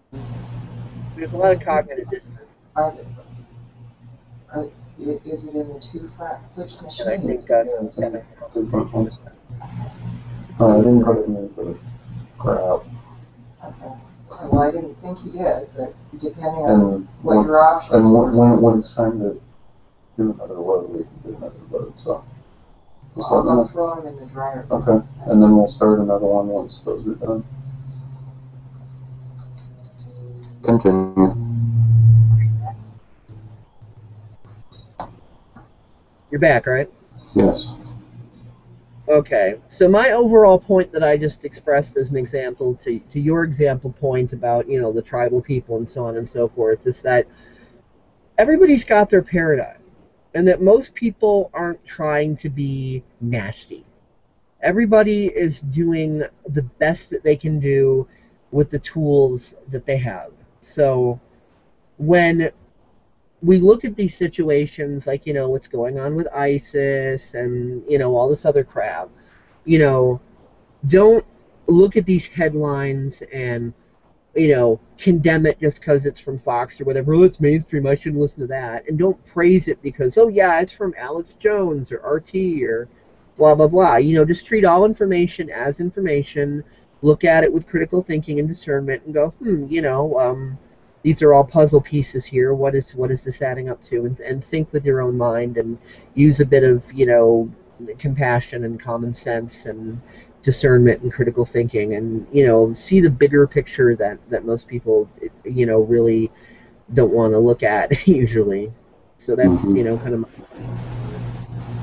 You got anything else to add to the paradigms of this? Any suggestions for people as to how to more easily process this information, or what? Like I said, just think with an open mind and use plenty of discernment. That's all I can really say at this point if you're not there yet. The only time you can really have open mind, not open ass. We don't mean be gullible. We just mean, put everything out on the table and think and, just like, what is this? Instead of like, oh, this news headline said that this is this, so this must be it. Think, examine, observe. Believe nothing. More emphasis on observe. Yeah.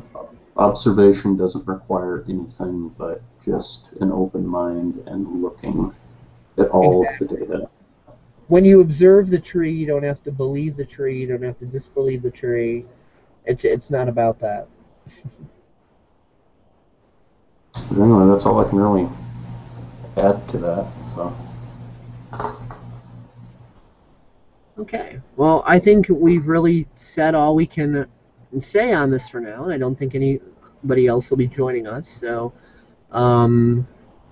my thanks to everybody for, watching this, whether they're watching it now or they're watching it, at some point in the future. And I'm going to stop the broadcast. I'm pretty sure that you and I can remain in this hangout, and it'll just be like a non-broadcasted hangout when I hit stop broadcast, or maybe it might close up, and then at that point we'll switch to Skype, whatever. But anyway, I'm gonna bring this to a close now.